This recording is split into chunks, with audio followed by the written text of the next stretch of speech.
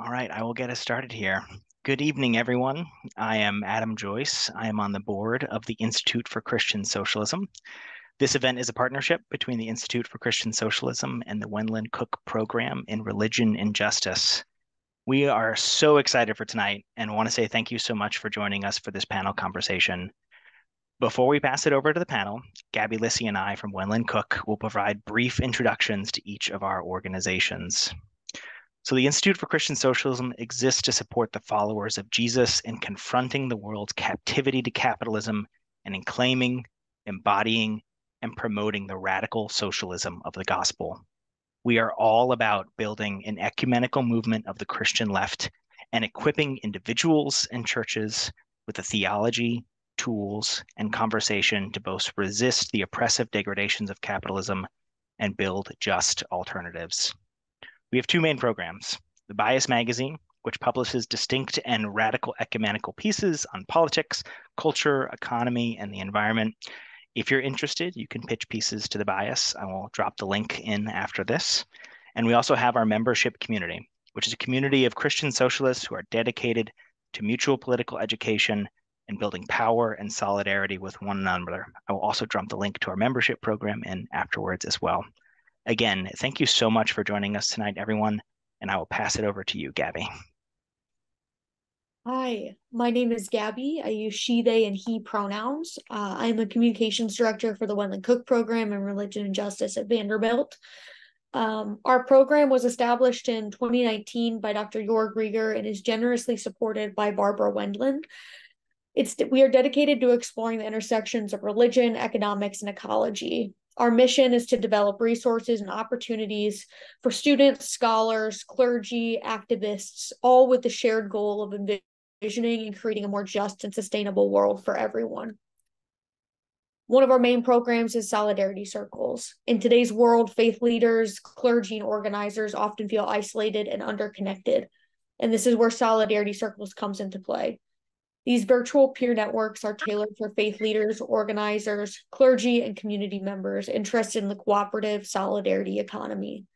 We aim to break down isolation barriers. It's our way of revitalizing and building positive change within the church and their surrounding communities. We firmly believe that this work is intricately connected to the mission and vocation of Christian churches, addressing economic inequalities, white supremacy, and gender and sex inequalities.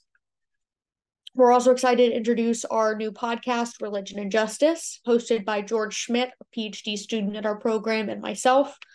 In each episode, we'll delve into the intersections of class, religion, labor, ecology, uncovering their implications for justice. It's not just a podcast, though. It is a space for investigation, education, and organizing. We invite you to join us as we engage in discussions with experts, working people, theologians, all fostering dialogue for actionable change. And together we can navigate religion, justice, and solidarity for a more equitable future. Because our program is attached to Vanderbilt University Divinity School, we also offer academic programs, and we invite you to check out our website, religionandjustice.org, for all of the above information. Thank you. Thanks so much, Adam, and thanks so much, Gabby. Incredibly excited for tonight's conversation. My name is Reverend Andrew Wilkes.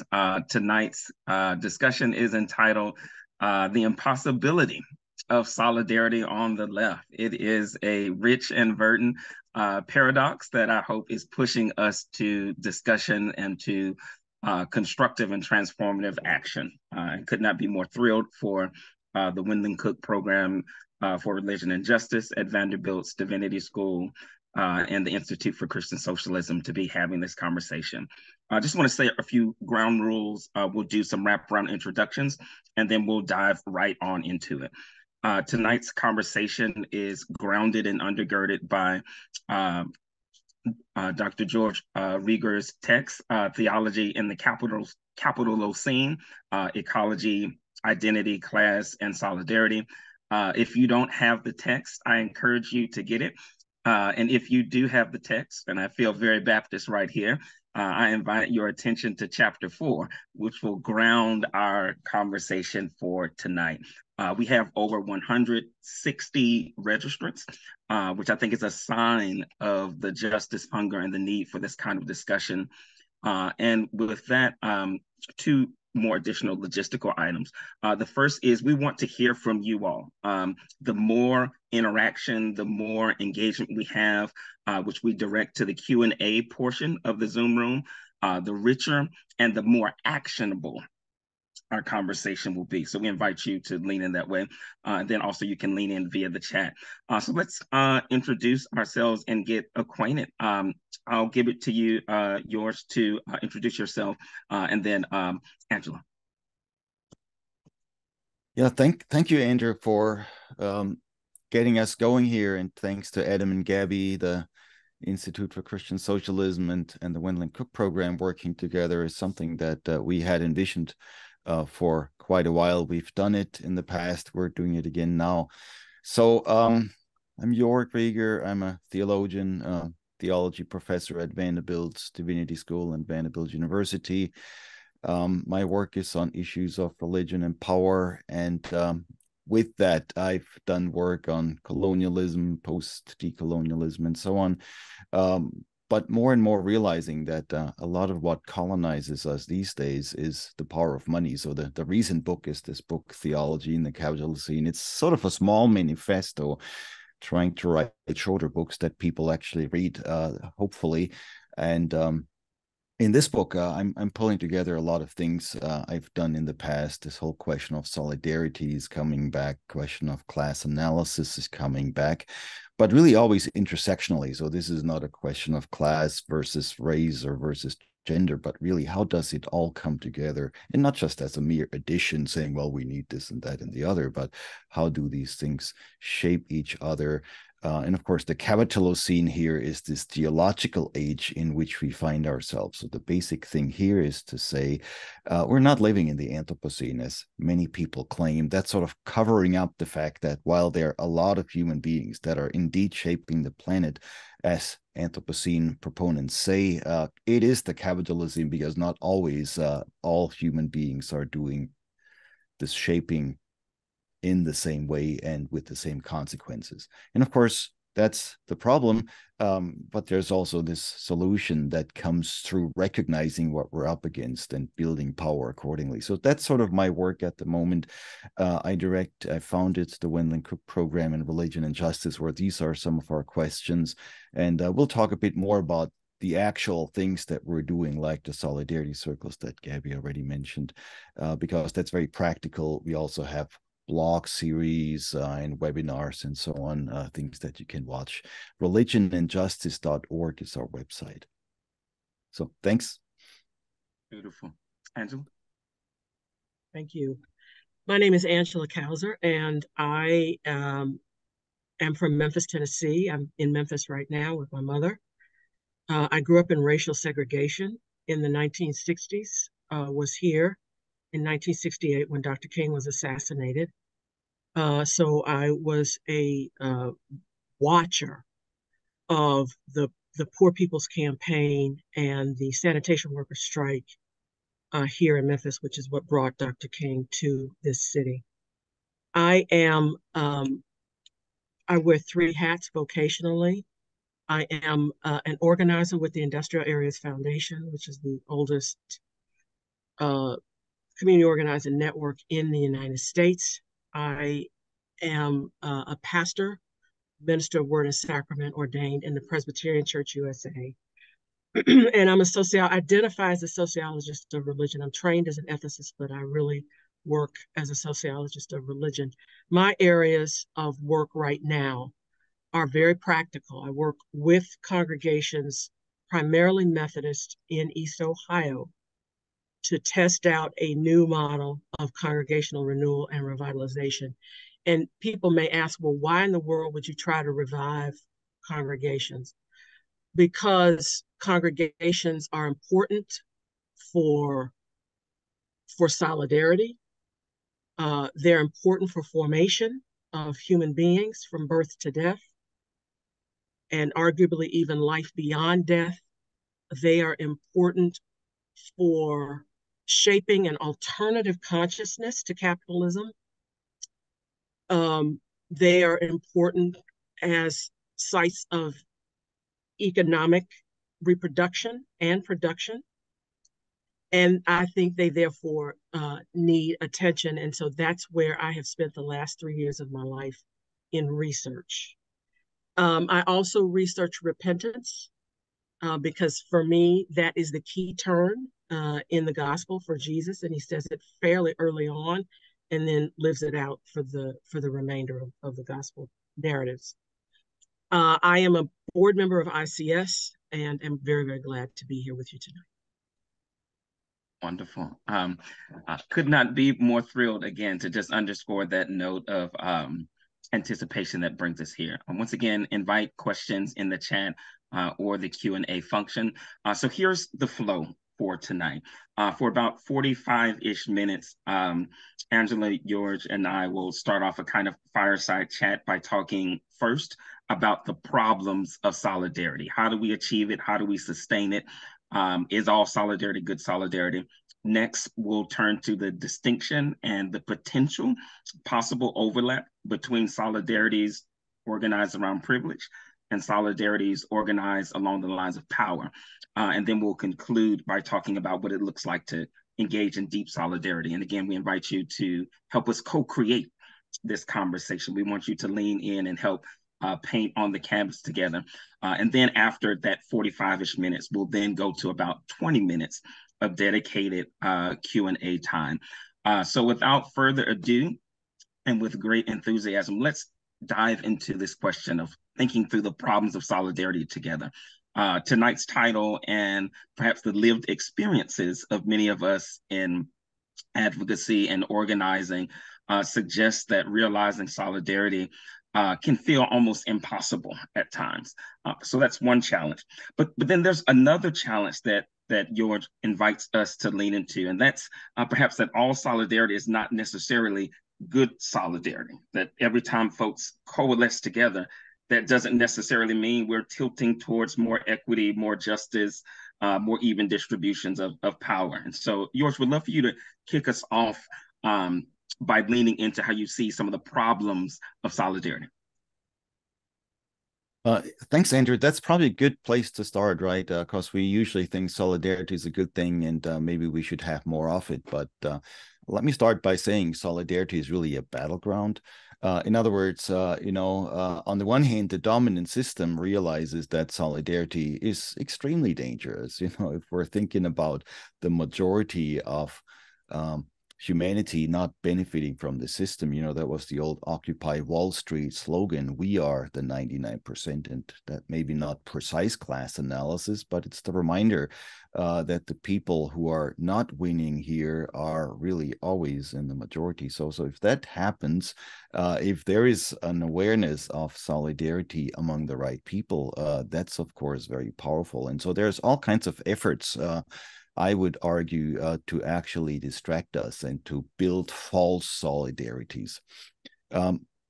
So, for instance, there's an old story that the African-American historian Lerone Bennett tells of, in his book Before the Mayflower, where you have in Virginia, 17th century Virginia, black sharecroppers and white sharecroppers.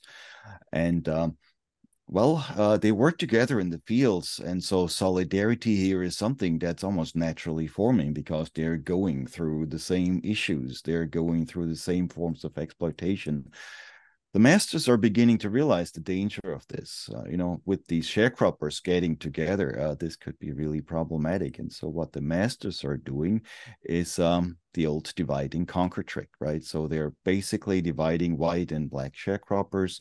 And here privilege is important because the white sharecroppers are actually getting something out of it. So the white masters, give them little favors, they remind them that ultimately they have more in common with the white masters. The white sharecroppers have more in common with the white masters than with the black sharecroppers. And so gradually this whole idea, of the white race and white races and white supremacy emerges. where white people then believe they have more in common with other white people. Now, that's a form of solidarity that's extremely powerful, and the consequences of which we're still seeing. This is powerful in politics. This is how the right wing always wins. You could tell stories of fascism, in my own German background. If you think about German nationalism in the Third Reich, that was really all about the same thing, right? Dividing Germans from other people, making Germans think they have more in common with Germans than with British people or people from France or America. While in reality, of course, that's not necessarily what's going on. So in the book, I actually talk about this as unite and conquer. This is that false solidarity that unites people, not just divide and conquer. We know this, but unite and conquer is bringing people together under these false premises. So white supremacy, for instance, then is uniting white people, of course, in order to conquer everybody who is not white, but also to conquer almost everybody who is white, because the 1% ruling class is not interested in sharing white supremacy, their supremacy with all white people. And so white supremacy here conquers ultimately most white people also who think that this thing is actually in their benefit, and they benefit to some degree, no question. It's like these white sharecroppers. They benefited to some degree from the master's actions, but they were never on the same level and never meant to be on the same level as the white masters. This is something that Keeanga-Yamahtta Taylor also points out in her book from, what is it called? Black Lives Matter to yes, from Black Lives Matter to Black Solidarity. I think something like that. And the basic thing here is there is these false solidarities. Race functions this way. Gender often functions that way. It's used that way by the dominant powers. It's not just an accident that it happens. Nationalism functions, but let's be very clear, because we're also talking religion here. Religion also functions that way. And so Christians are oftentimes fooled, thinking they have more in common with other Christians. And this is very well used these days on the right. This is why politicians talk about God, because they want to fool people, thinking we people talking about the Christian God automatically by necessity have more in common with each other. So this is part of this false solidarity that unites and conquers. That's all built on sameness. That's all built on identity. And what I'm arguing in this fourth chapter is this is one solidarity that has been detrimental throughout history. And there's an alternative. So this is the exciting thing. This doesn't have to be that way. There's something that could actually be built, and that is sometimes being built on the left, and we can look at what that is. I start the chapter, by the way, just one more comment with Sure. quote that's attributed to Che Guevara once in a while. I'm not sure if he said it, nobody really knows, but this famous quote you may have heard, namely that if the American left is asked to form a firing squad, it gets into a circle. And I think this is a problem that we're seeing, especially among progressives, that there's so much infighting, so much calling each other out, without much of a sense of how we can actually build a common push here together, push things forward. And of course, this is what you have to do in the Capitalocene, when capitalism reigns supreme, not just over the planet, but really not just economics and politics, but over culture, religion, personal life, and so on. So it's that question. What would that be? What I'm saying here, first of all, we don't have to copy the right here. There's some other alternatives, and that's where it gets exciting.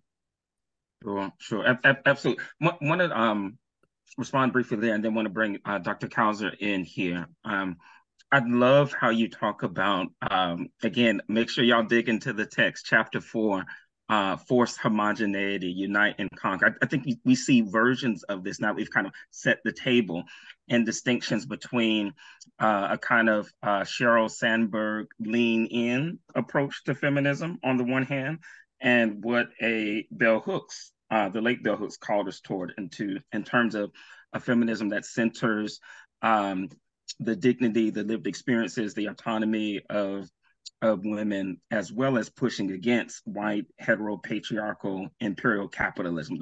Those are different ways of envisioning solidarity.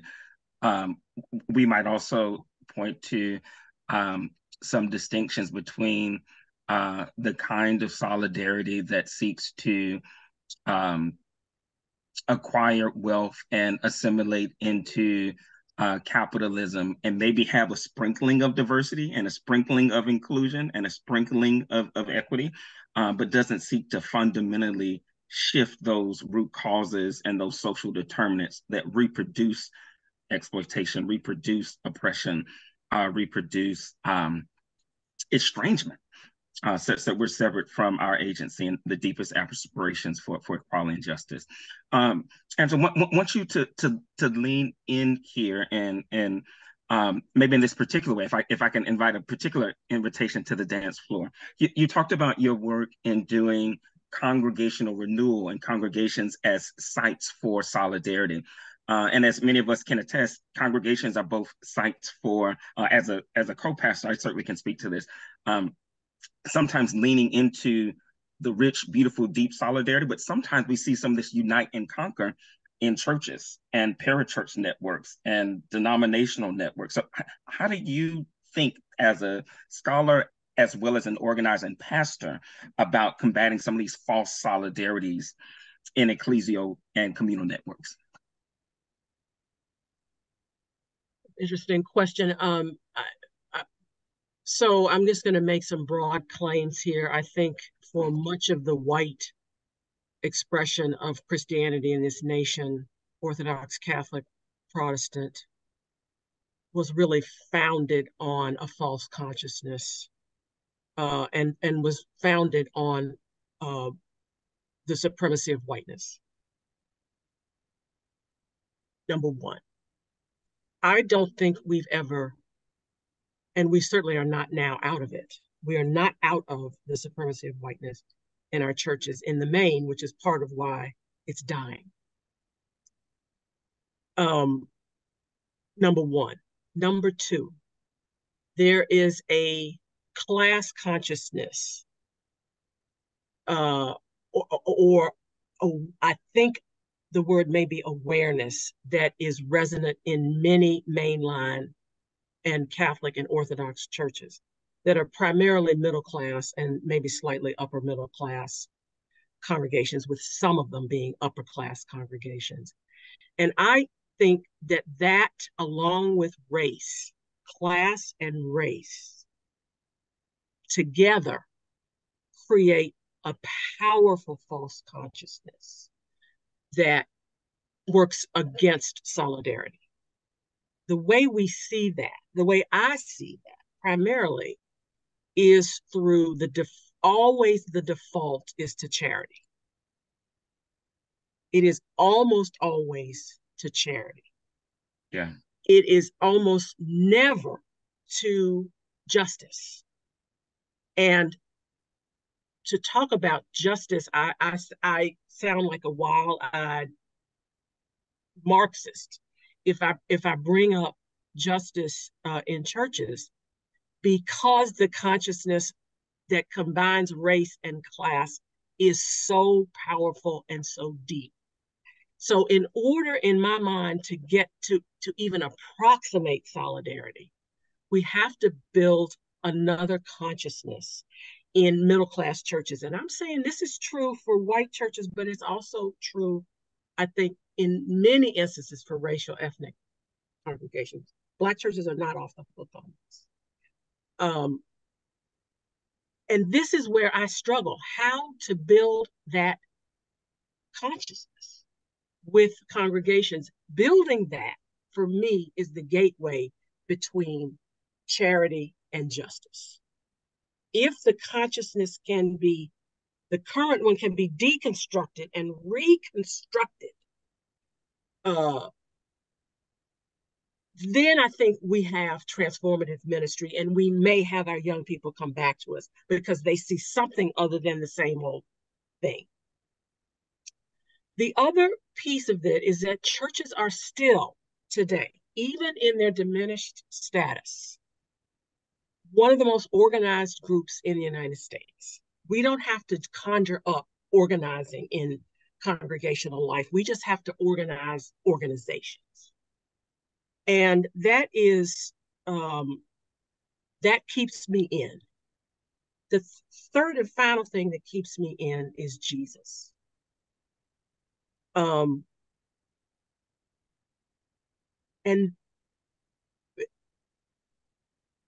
because I think Jesus's work with the disciples and with women and children was really about building solidarity and confronting power, confronting oppressive power. And this is where I'm trying to help churches get to. If we have any hope of getting at poverty in this nation, of making sure that there are no poor among us, we have to deal with this consciousness that's false. Yeah, absolutely. That hits spot on in so many ways. And as we prepare to transition into some of the distinctions between solidarities organized around power and solidarities organized around privilege, it is Advent after all. And I think a part of how we can keep justice in the picture, a part of how we can keep power analysis in the picture is really to take a cue from womanists, from the best of Latin American liberation theologians, and center Mary's Magnificat. When Mary talks about the hungry being filled with good things, the rich being sent away empty, the mighty being pulled down from their thrones, and the humble being exalted, you can't get away from the asymmetries and the power analysis and the antagonisms in society that Mary clearly names. And you also see appeals to mercy. You also see praise in there. So some of the dichotomies that we accept in our churches, that praise is over here, deeply informed class struggle is somewhere else. Mary's Magnificat insists on a sacred and subversive synthesis, which is important to cover at Advent. George, want to transition to you to talk a bit about how we parse through solidarities that may appear to be the same, but you argue provocatively that they're in fact and convincingly different things. Weigh in here, please. So if you think about what we're now saying, and I really agree with what Angela just said about this false consciousness of race and class. A lot of this white supremacy thing that we're dealing with. And I mean, this is, of course, when you say it's false consciousness, people think it's therefore not so serious. It's very serious. I mean, it's one of the big issues of our time.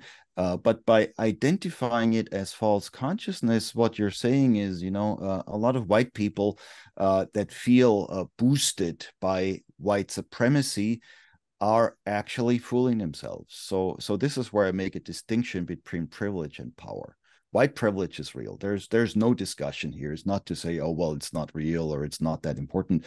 It is very important. It is very real. But white privilege does not necessarily translate into white power. And so this is the organizing thing, right? This is why the right is using this false consciousness in order to build power. Of course, it's not the power of all white people, but it's the power of the dominant ruling class. So this is one example for how privilege and power can actually be fruitfully distinguished. It's not to say that one or the other only matter, but privilege does not equal power. Now, you can see this better when you have a bit of a class analysis, when you realize that you may have white privilege, but you don't have very much power, because in order to change something in this Capitalocene, you have to have class power. I mean, there is no other way around it. Simply speaking truth to power is not all that helpful, because at the end of the day, you may have the truth and they still have the power. So it's those kinds of things we have to think about. And so realizing, of course, not just for, sort of working class people, the way we generally characterize them. And don't forget, the working class is always the majority, no matter how you count. We're not talking about minorities here. We're talking about the majority. But even academics, pastors, middle-class people like us, oftentimes fool themselves, because we do have some class privilege. I have some class privilege for sure as a elite Vanderbilt professor, but that too does not translate into power. And I think that's where the confusion lies. There is class in terms of privilege. This is the status thing. Angela talked about the upper middle class and the lower middle class, and this is the way we usually think about class. But the class analysis, that's the basis of my argument. This is, by the way, chapter 3 of the book, if anybody wanted to read it. Chapter 3 is absolutely necessary because class is not just a matter of, shoveling around privilege and what kind of car do you drive. Do you drive a mid-size Audi or a smaller or larger Audi or Mercedes or whatever Cadillac? The question is power. And there, of course, we have to talk about something that Americans, for some reason, usually do not talk about. And even when people talk about class, they do not talk about the distinctions of power. And so the middle class then gets fooled thinking that they are much closer to the ruling class, while in reality, when you do a power analysis, that's of course not true. Your middle manager is always the one who has to do the dirty work and who does not have the power of the ultimate boss. And even the ruling class, you can think about who's the ruling class. Well, people who own something, people who actually have some monetary weight and so on. But it's a matter of power. It's not just a matter of money. So once you think about it this way, you now have a critical way of thinking about how to cut through these false consciousnesses. So even class here, I think, is a problem if the middle class basically thinks it is in bed with the ruling class. Why do so many middle-class Americans vote against their own interests? Well, because they have a shitty class analysis. They don't realize that the system is not working for them. Of course, it gives them some privilege, it gives them some comfort, but that's usually short-lived and oftentimes based on credit, which is the same thing. It's sort of fooling people thinking that they are more than they really are. So this sort of a privilege thing has to be squared off with the question of power. So solidarity built on privilege is usually fooling people. Fooling yourself also is this false consciousness. Solidarity built on power is asking the question, who is moving this country? Who is moving at what level? And there it will be a rude awakening for the middle class to realize we're not it. They don't care. I can, as a professor, stand in my bully pulpit or at a great lectern, or a pulpit overlooking a big church, and nothing changes. Even if I speak with a loud and deep male white European voice, it does not make a difference. Once you realize that, of course, that's a little rude awakening, but I think this is what these middle-class Christians need, Angela, that you're working with. They need to realize the ruling class doesn't give a shit. And why should they, right? And of course, this is not a matter now of feeling bad about yourself or the Olympics of oppression or saying middle-class people have problems too. It's simply a very hard-nosed analysis, who's moving what. And once you realize it, this is where I'm going with this. Once you realize it, then you can actually build power differently. You can now use your privilege to actually build some power with people that you were not supposed to connect with. You can deconstruct your privilege. Of course, it doesn't go away. That's the point of deep solidarity. It's not a matter of sameness. It's a matter of working together, putting our differences to constructive use. But in a way, that does a power analysis where the middle class finally realizes we can only win this thing if we work together. And the working class finally realizes we are the majority. And ultimately, those of us who have to work for a living are the 99%. So this is a little complex, but what I'm saying here is finally doing a real power analysis can make the difference. And what I'm also saying is we're usually not doing that. We're usually getting stuck in the privilege conversations till the cows come home. But in order to do a class analysis, of course, you need to have in order to do power analysis, you have to have a class analysis, and you have to talk about the sort of things that we usually do not talk about. So that's where this is pushing. No, that makes tons of sense, and really appreciate the careful distinctions you draw between privilege and power, and the particularly illustrative, if you scream and shout at the top of your lungs, in a white male European voice, not taking into account the power dimensions, it's not necessarily going to shift things. Putting on my political science hat a bit, your comments make me think of E. Franklin Fraser's text, The Black Bourgeoisie. Franklin was a Howard University trained sociologist, and he talks about I think a challenge that we see, if I can engage in a bit of self-criticism for a bit, a collective community self-criticism, wherein you have privilege, particularly among Black folks, without the power analysis, without the class analysis, collapse into discussions around economic mobility, around buying back the block, around Black capitalism. And so Fraser does this long survey of Black business leagues and their connection to Booker T. Washington and philanthropy. If we come together, noblesse oblige, it'll save us. And his critique is that that kind of privilege analysis and aspirational shifts of capitalism is the land of make-believe, is what he calls it. He calls it essentially just kind of dreaming and envisioning a world that is so untethered from the best of a kind of historical materialism, which doesn't necessarily take off the table questions of incarnation. But I think he is pressing the point that we have to ground our work for justice, for a kind of freedom struggle in the material facts of the world as we find them. So really appreciate you calling us to pull apart some of those distinctions. We have a question in the chat that I want to bring to you, Angela, and yours. Feel free to hop in here as well. Two questions, in fact. I'll put the first on the table now, and then we'll save it for the next one for Q&A.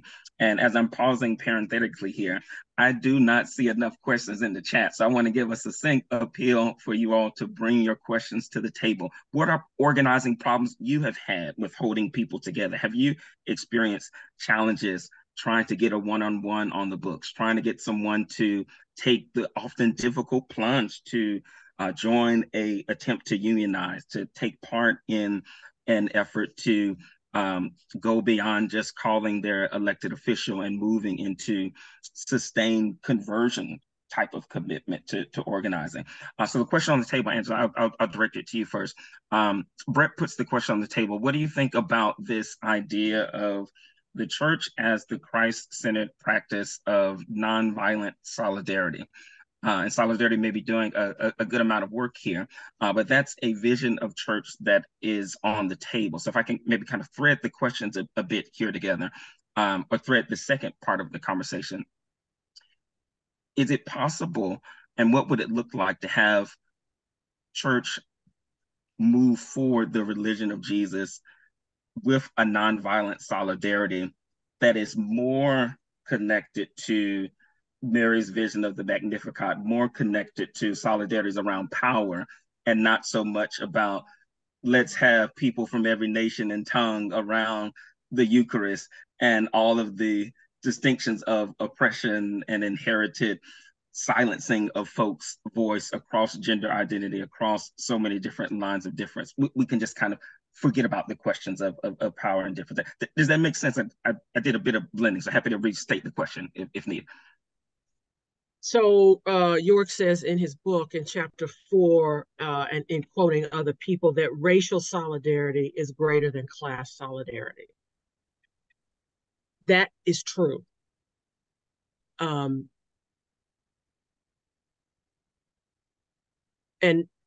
that's the first thing. The second thing is, how do you define violence?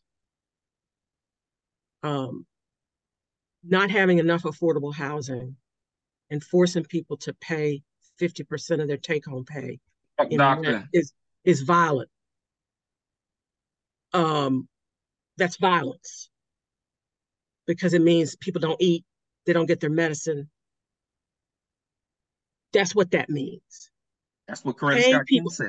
Paying people below a living wage when we know what the numbers need to be in order for people to make ends meet is violence. Okay, it's not just a gun or a knife or a bomb. It's not at all just that. It is in it, and it even is in churches where you don't pay your pastor enough for him or her, for them to make ends meet. That is violence. Okay, so before we go outside pointing fingers at other people, we need to get our own house in order. And our house is not in order. It is not in order. So the second point is around defining violence. Okay. The third one, Andrew, gets back to this issue of false consciousness. We have people in this nation, and what I call sort of silent suffering. We have people in this nation today, tonight, the majority of whom are paying 30, 40, 50, 60% of their take-home pay in rent, or in a mortgage if they can manage to get one. And yet I don't see the organizing around it. I don't see the anger around it. I don't see the rage around this exploitation. And it gets back to what Joerg was saying around the people at the very, very top. And we're talking Wall Street fund managers, hedge fund managers, and all these people that come into communities, buy up real estate and jack up prices, which takes all kinds of people out of the market, which means that lots of things that you can do, you can no longer do. So there's a false consciousness, I think, around older people in our churches who have their homes and younger people who can't get a home. They can't get in the market. And there's I don't know where the solidarity is to organize around this. This is where we need solidarity. This is a material, practical issue that leaves people homeless, near homeless, couch surfing, poor, never able to get out of it.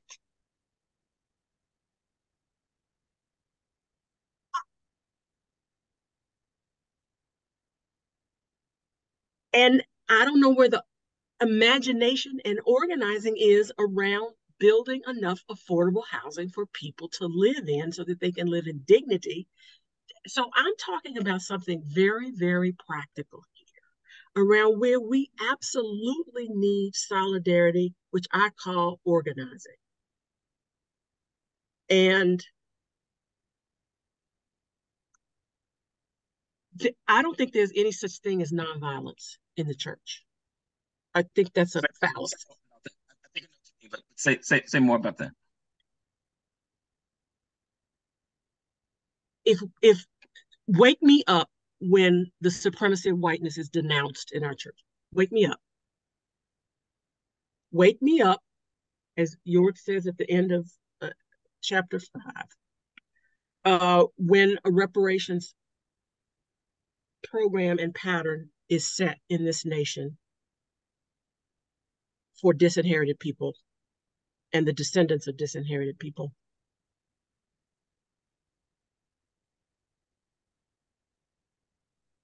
And it is these very issues, I think, that eat at young people who have said, look, this thing is no different than the rest of this corrupt stuff out here. And I get back to this false consciousness. This, for me, Andrew, is the stumbling block that pastors, but for pastors to work on this means they lose their job. Unless I would say they can create a different sort of consciousness. And I think it's possible. I mean, that's of course what we're talking about. So if you think about the things you just described, Angela, that are hating people, this is stuff that's real. This is, I mean, there was one question of somebody in a small rural church, what would this look like? Well, the thing is, people who are on the same church bench would ultimately have to realize that what's going on here is actually not just what's happening to the least of these, but it's ultimately what's happening to all of us, because they're coming for your house too, eventually, and for your retirement account and all of that stuff. So if you sort of overlook it and think all we have to do is help some poor people, of course you'll be mad at your pastor because you think he doesn't care about you.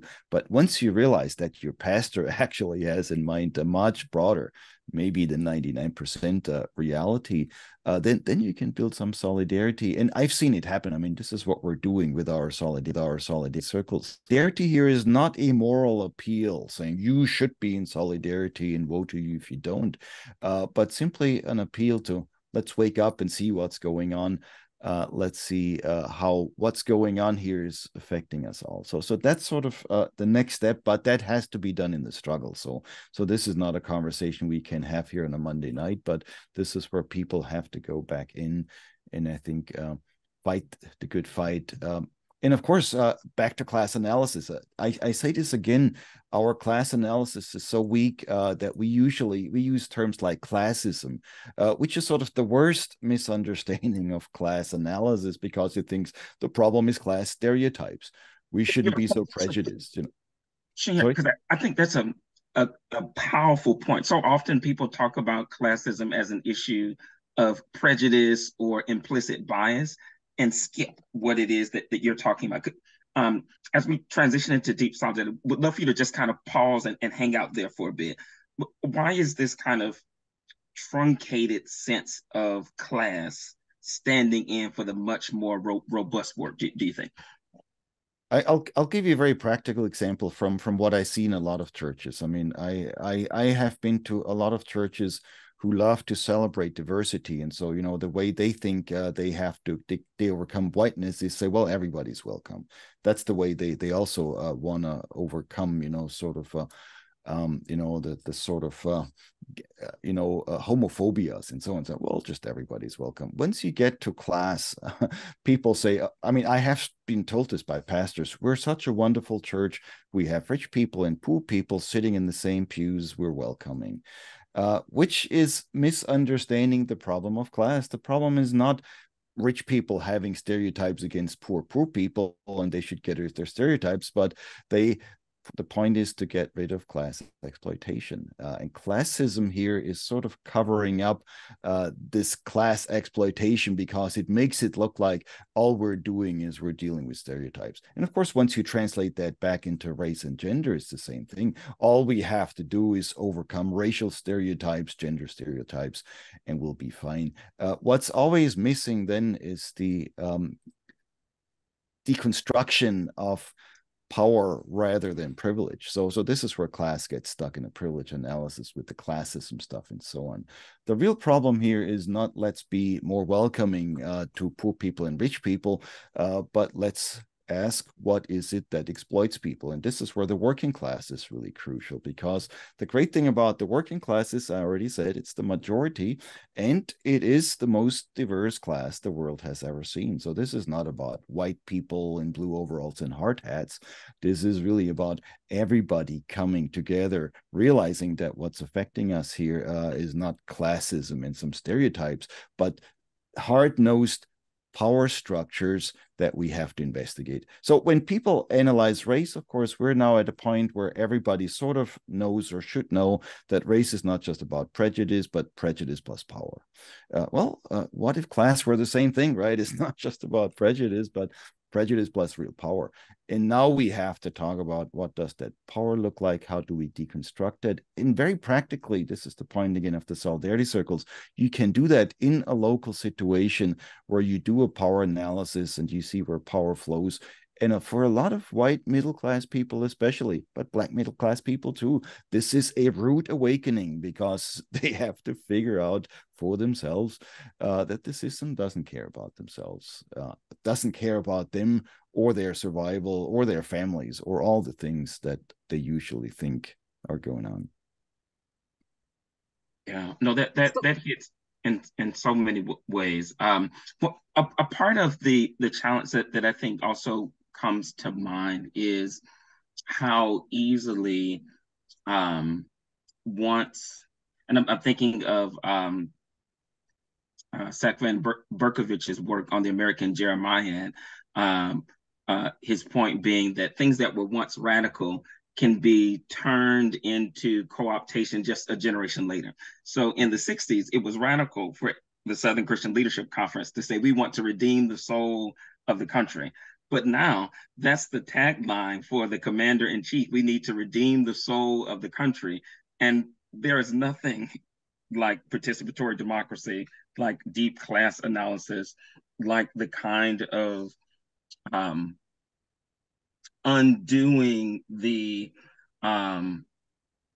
foundations of land theft and wage theft that are the very basis of wealth in America, not to mention in nation states across the country. And so I think labor theft, that always goes hand in hand. Absolutely. Land theft and the theft of the working power of billions and billions of people and the planet, not just human, but also other than human.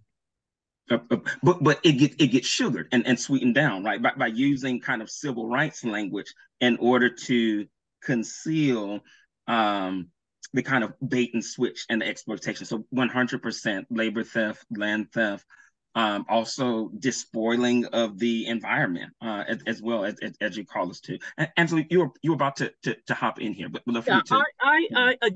I have a sense that to go where we're going in a congregation has to be, it cannot be a theoretical conversation. It has to be rooted in the ground on some issue, some concern, some problem, some suffering that those people in that church are experiencing first. In other words, I'm not going outside of them. I'm going in them to say, what is hurting you? Yeah.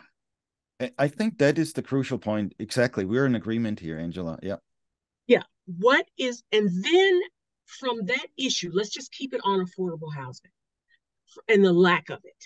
From that very issue, then I can have them do some research on the issues in affordable housing. And once they do some research, then I can inch them into an analysis of power and who are the people that are benefiting from the status quo. And then I can broaden out just like an inchworm into a class analysis. So what I'm saying is that I'm using issues that they are suffering from to do exactly what Joerg is saying to do. And if I could add to that, exactly. I mean, I'm in total agreement with what you're saying, Angela. And housing is a good place to start. I mean, this is something that everybody experiences. But what always surprises me, and this is where I'm pushing a bit further, is why is labor never coming up, right? We talk about minimum wage, perhaps. We talk about wage theft too. But we're not talking about the fact that 99% of us have to work for a living. And, we're so proud of being in a democratic country. There is no for the most part, there is no democracy at work, right? It's not just a matter of how much money you make, but how you're treated as a human being, how you're actually, shaped here by power. Like this, the class relationship is ultimately the labor relationship as I define it. But this is also just as urgent and happening every day. You could say the bulk of your waking hours you're spending at work. And if that's the case, how come we're never talking about labor? I mean, even in the church, I find it much easier to talk about housing, and we should talk about it. But once you get to work, people really don't want to quite go there. Maybe people think religion is about leisure time rather than work time, but that's another misunderstanding. There's a thread between these things. And as I share a bit on this particular point, want to again invite folks to prepare your questions, drop them in the chat, drop them in the Q&A. As a Baptist pastor, I believe in multiple rounds of altar calls, so please keep the questions coming. With respect to housing and organizing, that's an issue that I've done some work on as well, Angela, so it very much resonates. And I think a part of the balance, which is more art than theory or science in some regards, is demanding immediate relief as well as demanding the impossible. And so there is the need to help folks in terms of, say, eviction defense, to help folks stay in their homes when they're close to getting thrown out by unscrupulous landlords. But there's also the need to resist the growth machine of capital in so many metropolitan areas that says we'll give subsidies that build huge condos. 70% of it will be, quote, market rate, 30% will be affordable, but it's not affordable to the people who, to your point, George, who are doing gig work, who are perhaps cleaning and constructing the building. And so you have the pretense of income restricted housing that's not actually affordable to working folks or to those who are between work or to those who are coming back from a tenure of correctional supervision.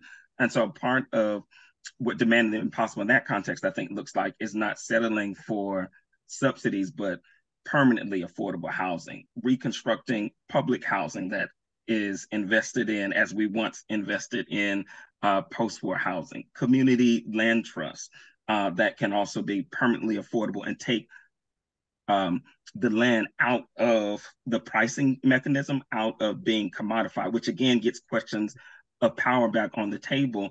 And to frame it as I think you're beautifully calling us to, yours, I think it's actually an expression of theological and pastoral concern to say, do my members of the church or the community, do they have a place to live? That's Are correct. their jobs aligned with the National Low Income Housing Coalition says nowhere in the country does the minimum wage get you a 2-bedroom apartment. That's wickedness in housing that is underwritten by wickedness in labor unions, if we just don't keep it a buck, that have sometimes lost their radical fighting spirit. And George, I think you're calling us to connect these two together, to not settle for siloed wins, but to insist on a deep solidarity. Hop in here. We'd love for you to talk a bit there. Maybe just quickly, 2 comments on what you just said, Andrew, and then back to Angela's also.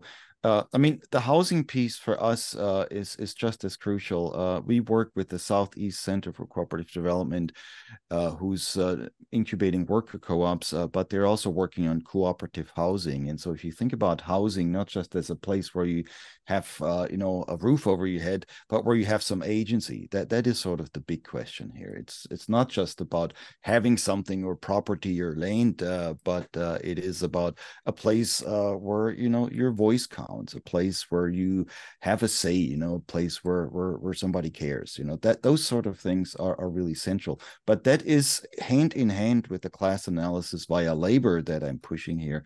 By the way, there's a really good question in the Q&A. If I could briefly go to that also, where somebody basically wonders whether focusing too much on labor and workers leaves out unemployed people or people with disabilities and so on. That has to be said always at the same time. This is not just about people either having full-time jobs or working in factories or being able to unionize.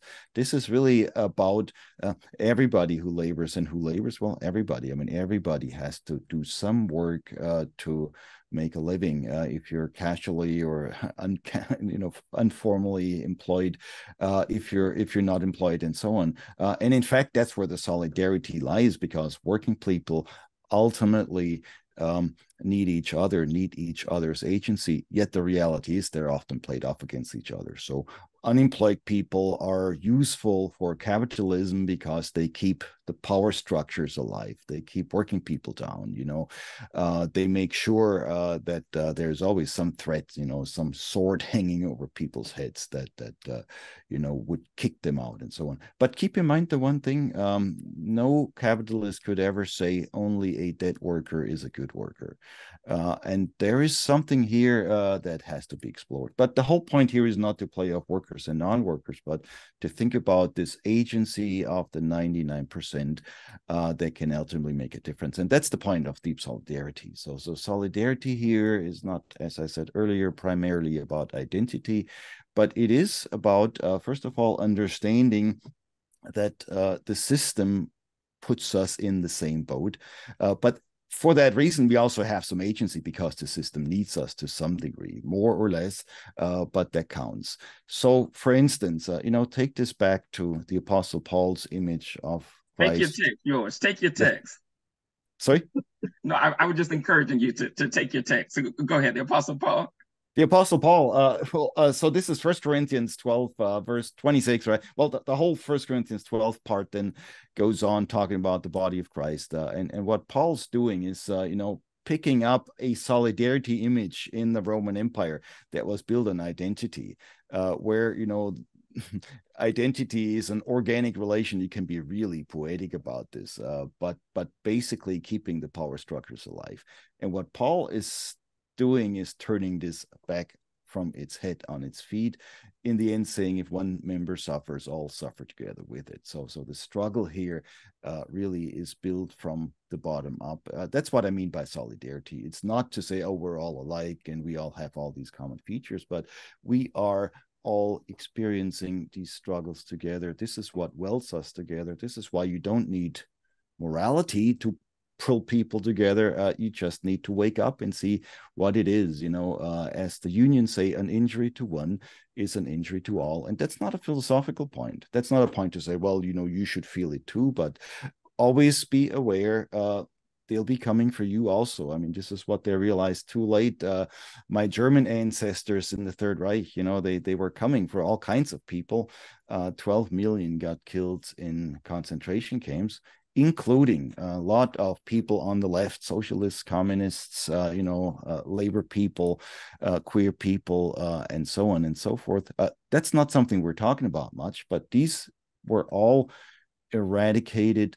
Why? Well, because this solidarity is dangerous. So what welds us together then in this deep solidarity is really the system that exploits us, and that goes beyond humanity. You could say it's the 99% working for a living, but it's also the non-human world. The exploitation doesn't stop with humanity. This is the problem why we have an environmental crisis, not because people don't love nature, but because it's this exploitation machine. So once you realize that we're welded together in a certain way, by the way, individualism here is simply a smokescreen. This is the other problem. People think we're so individualistic.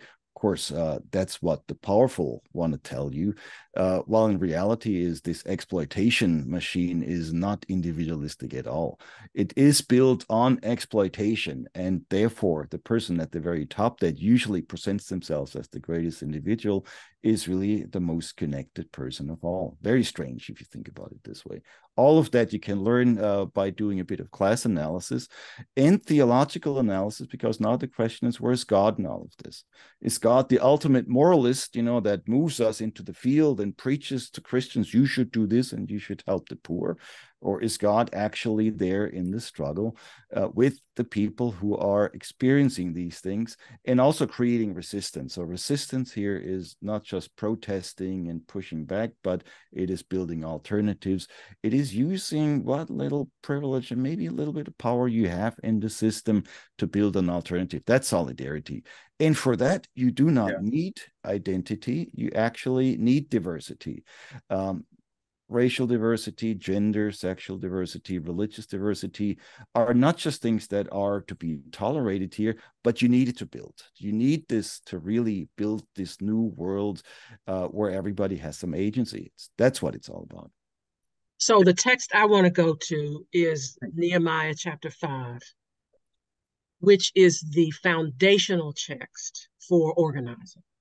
You have an elite in the person and work of Nehemiah, who is rightly focused on rebuilding the walls of Jerusalem in order to protect the people from all kind of outside invaders and killing and raping and all of that. And that work is going successfully. It's going well. And it's extremely well organized in chapters 1 through 4. In chapter 5, all of that is interrupted by primarily a group of women who say to Nehemiah, you're busy building this wall. Thank you. But we are selling our children into prostitution and slavery in order to have enough to eat, in order to pay the mortgage, these crazy mortgages. We demand that this stop. And we will no longer sell our children into slavery. We are not going to do that. And Nehemiah turns around and says, yes, let me call a meeting of all of the bankers and all of the people who are lending money, who are charging you 800% interest. and they will stop that. And we will get public commitments from them to stop doing that. And we'll get it in writing. So there's your power analysis, your class analysis, your relational meeting, your people, poor people from the bottom up. Joerg talks about bottom up, people from the bottom up confronting their own religious leadership to say, we will no longer, you are building this wall, we will no longer sell our children into slavery, and this is what you will do. So that to me is, your cause is solidarity, I call it self-interest. Yeah. And what I'm trying to figure out is, how do we organize white people outside of that racial consciousness for 5 minutes to join with other people who are also struggling with housing, to confront Pharaoh, to confront the money people with a plan and a program for what we do want. That's where I am. You cannot do it without self-interest. So I think I mean, in the chapter actually I'm talking about that a bit too, because solidarity needs this. You know, this selfless solidarity is the solidarity ultimately that cannot be trusted because you don't have a stake in it. So you know, well-meaning white people, middle-class people putting themselves on the side of poor people, that's great. It's better than nothing. Don't get me wrong. I don't want to make light of it. But this is the solidarity that ultimately cannot last. So it has to be connected to some sort of self-interest, which is different from selfishness. But that self-interest has to do with the fact that one has to analyze the system in such a way to realize that the system is also coming for you. The system is actually not benefiting you. There was one question actually in the chat where somebody says, talks about anger and solidarity, anger and resentment against the capitalist class. Well, don't think about the capitalist class as individuals, you know, Bezos or Bill Gates or even Elon Musk, you know, because these people are all replaceable. The point of the capitalist class is not that they're mean capitalists that we should hate. In the end, you know, somebody in that function, you know, somebody else can always come. You know, if a CEO decides I will no longer serve the ruling class, well, somebody else will be CEO the next day. So in this sense, you know, the self-interest, even for the ruling class, might mean that just giving you a comfortable life, it's giving you some power, it's giving you a say, but it might actually destroy you too, you yourself, your family, and we're seeing it. I mean, this is why the well-known adage, rich people have problems too. Well, of course. I mean, this machine will eat you up also. So this self-interest, I think, is the wake-up call, Angela, that we're both looking for. In addition to anger and self-interest, I think it's important to get the question of anti-imperial imagination on the table for a few reasons. One, it's possible to have the kind of solidarity that gets us much of what we want from a domestic policy lens, but for that solidarity to be based on a neo-colonial relationship with countries in the global South.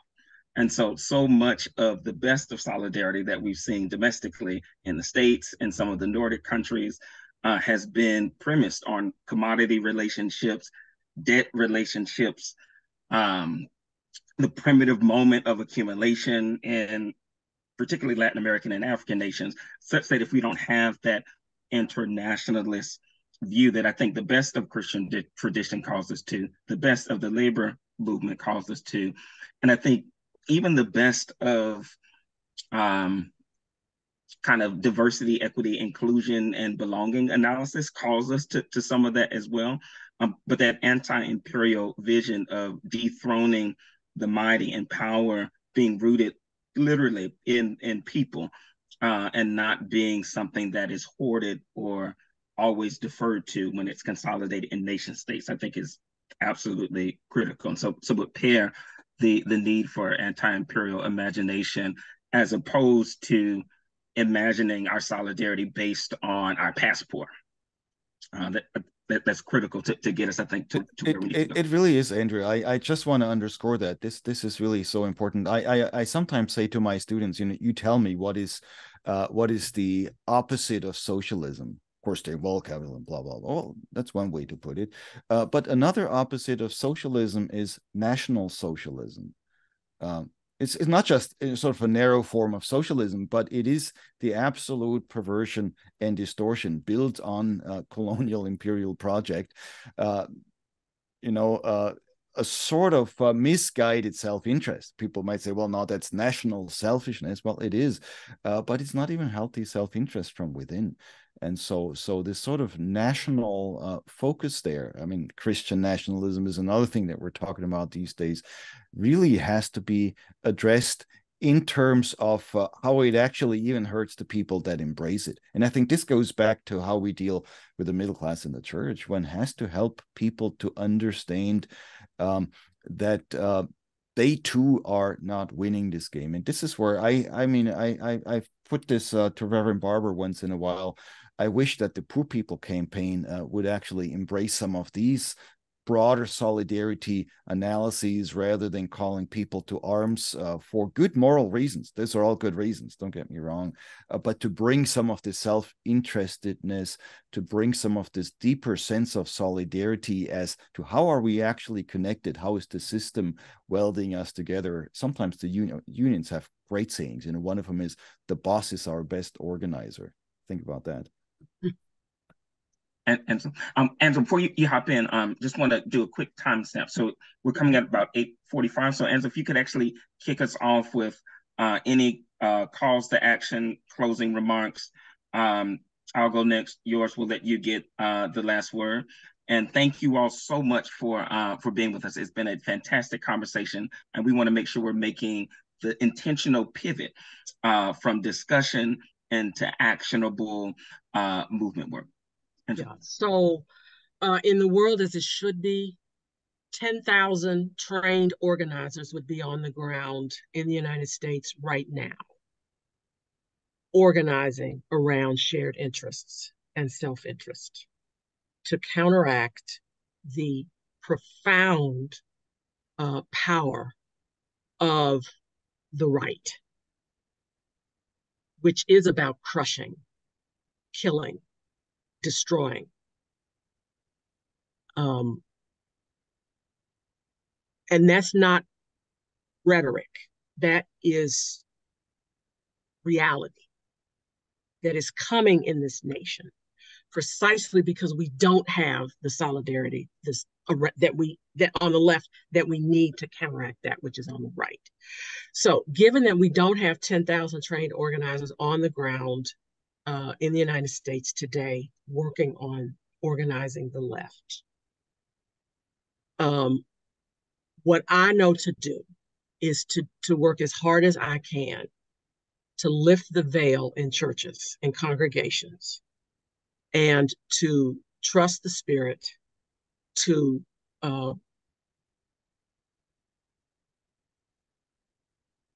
for repentance,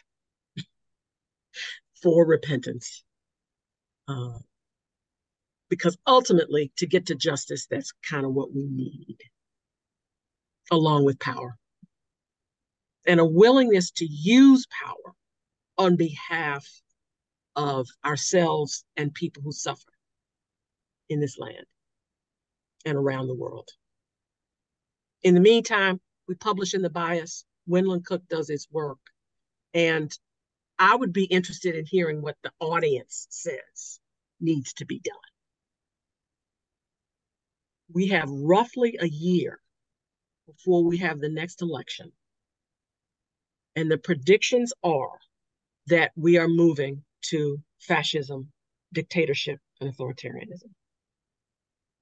So this is a real question as to what is our response to this.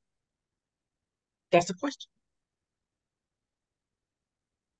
Question and an invitation. We invite folks to drop into the chat what you think needs to be done. That's not only a question of Lennon, and so many others, you can pose your own response to that question, what needs to be done in the chat, or if you want to pose it in the Q&A box, we certainly welcome that.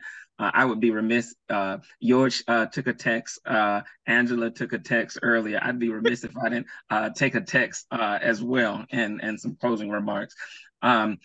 What stands out for me in this conversation, and in many ways, is actually, George, it's in 1 Corinthians 12, around the 7th verse, New Revised Standard Version.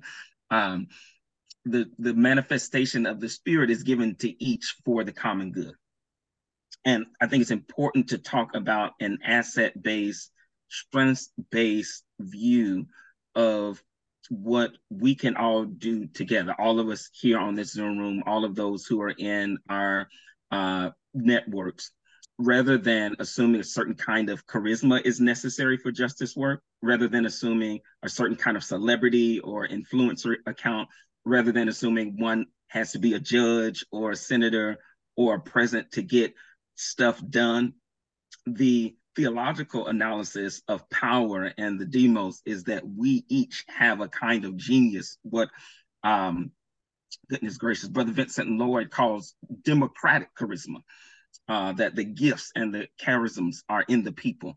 And that, I think, is important because it serves as a bridge to help us ask more from the state on an interim basis, even as we are doing more mutual aid, doing more solidarity circles, doing more deep belonging and internal community that we're trying to do with ICS, so that we can have the kind of public investment in worker co-ops, the kind of public investment we need in public banks, the kind of investment we need in solidarity economies that is not a silver bullet, but that takes back what in fact already belongs to us, so that we can then, with those gifts, with that strength, with that, I'm gonna even throw out this word because I feel Pentecostal tonight, with that anointing that we have, we can assemble ourselves into more powerful and efficacious coalitions. We have that power. Let's activate.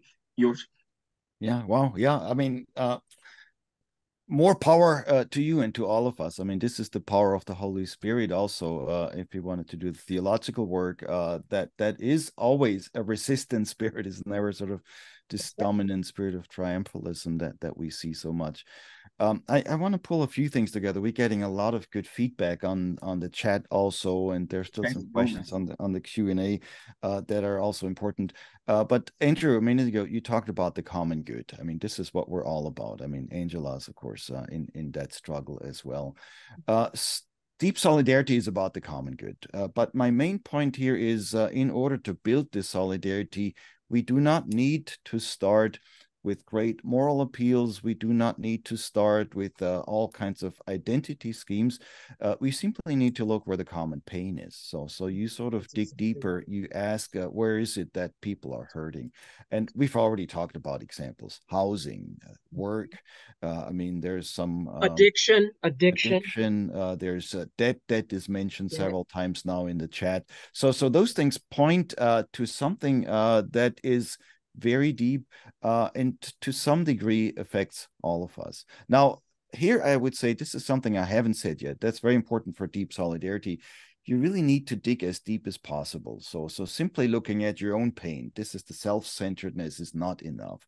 This is where unenlightened self-interest is also not helpful, just to say what hurts me, but to look what is happening in sort of at the bottom of society. Where is it that people get hurt the most? And that's, of course, where issues of race, gender, sexuality, and class all come together. That's where we have to pay attention. I mean, this is, of course, what we're learning gradually now. You look towards Palestine. What are we learning? You know, you really have to look at the bottom. Somebody in the Q&A asked about Guy Standing's concept of the precariat. I think that's helpful because we cannot simply think of poor people, of people that don't have much money. If you want to do an analysis in the university system, where I spend a lot of my time, you need to look at the adjuncts. It's not even the students, it's the adjuncts that cannot afford apartments these days. You know, the oftentimes adjuncts may have a PhD and all this wonderful privilege, but they may earn less than your average cafeteria worker. Those are the questions of deep solidarity. And if the faculty doesn't realize this, if they think the adjuncts are just, people that they can forget about, unfortunately, this is what happens all the time, even among progressive faculty. They feel more in tune with the administration, their presidents, and whoever at the top, their boards, their trustees, than with the adjuncts. We had this conversation recently, my own faculty. You talk about class, everybody thinks about students.